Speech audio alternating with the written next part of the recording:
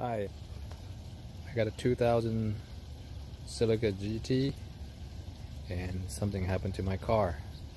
Let's go under the car and take a look. Hello there, Toned Up here. So today I was doing an oil change and I noticed something. And under the driver's side wheel well, it's kind of soaked with oil. I thought I have a bad shock, but checking a little more, I noticed my axle is leaking. You can tell it's leaking right there, right by where this clamp is. So I guess I got another job to do, and so I guess I will need to replace this axle. So to remove the axle, this is some of the tools you'll need.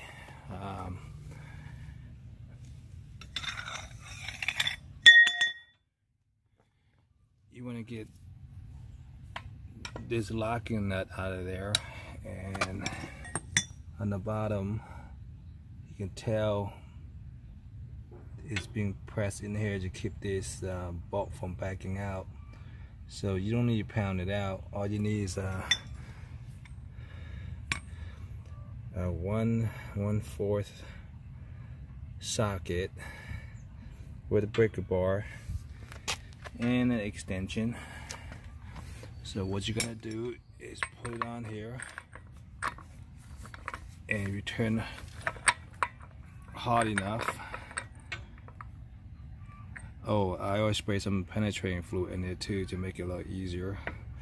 So if you turn high enough, this will actually spin out, even with that part being pressed in. I already loosened it already, so there you go.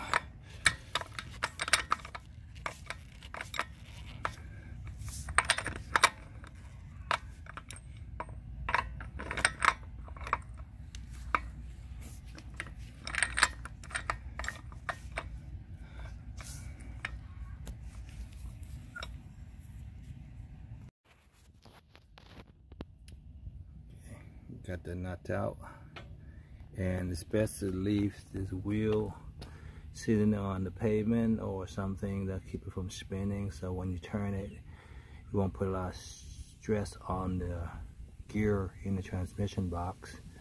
And while you're at it, loosen up all the lug nuts. I loosened them already. Alright, let's take this wheel off.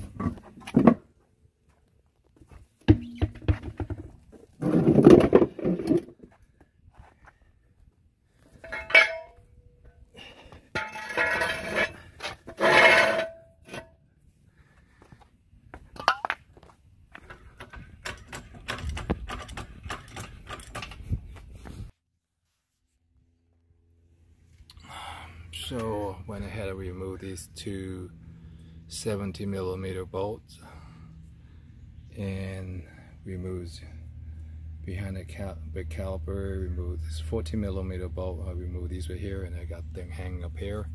So that's all you need to do is just remove that, and after this right here, spray the penetrating fluid in here and bang with the hammer. I should loosen it up. There you go. It's all loose. And take it out. It should come right off. You can tell it's coming apart. Just make a little more room.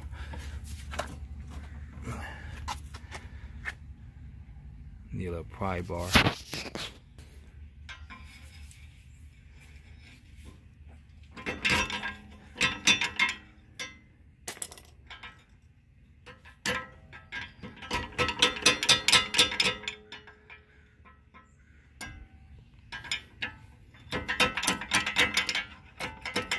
There you go.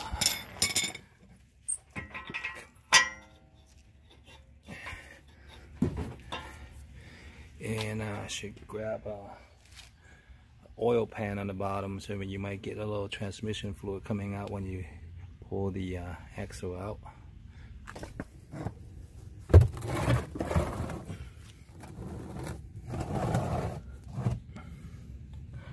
It should slip right out.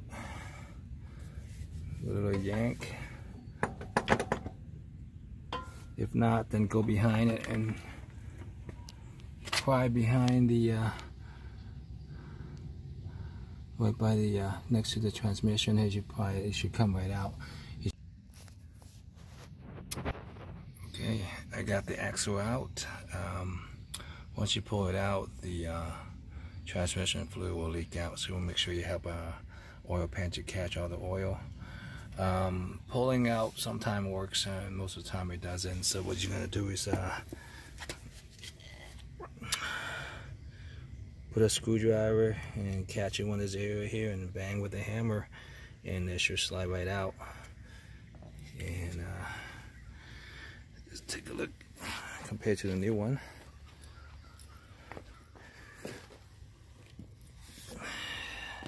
Here's a new one, and that's an old one, and you can tell it's a little different.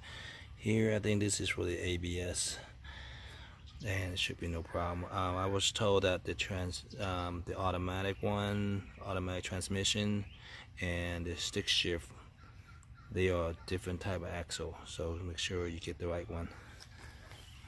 So this is where I got mine, and this is part number for driver's side, and the part number for the passenger side. And our plan to replace the seal too, and these are the OEM Toyota seals. Okay, I got the old seal out, and what I tried to use the seal kit tool to remove it, but the handle's too long, I couldn't use it. But it came with the spare one, so what I did is I put onto a vice grip. It's a little shorter. I was able to went in there and pop it right out, and compared to the old one and new one, they're identical size.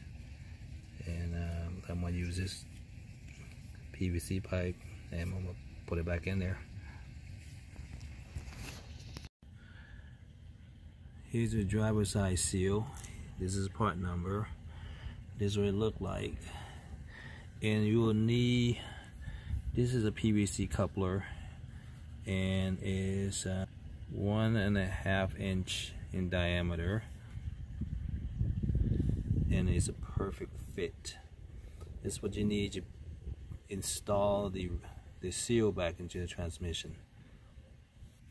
So I got the seal in. What I did is I went to add another piece of pipe, plastic pipe, to the connector to give me a little length to drive the seal in. Once the seal is in, I got the axle in there pretty easy. Slide right in there and just click, and that's it. Now I just need to put it back together. Or just reverse the step and assemble everything back together, and just use this witness mark as a guide to put everything back where it's supposed to be. And I'm not going to do an alignment check until I replace the other side. Get everything done at one time instead of alignment twice. Put everything back, and don't forget to top off your transmission fluid with Toyota Type 4 fluid. If you like this video, give it a thumbs up and please subscribe. Thank you.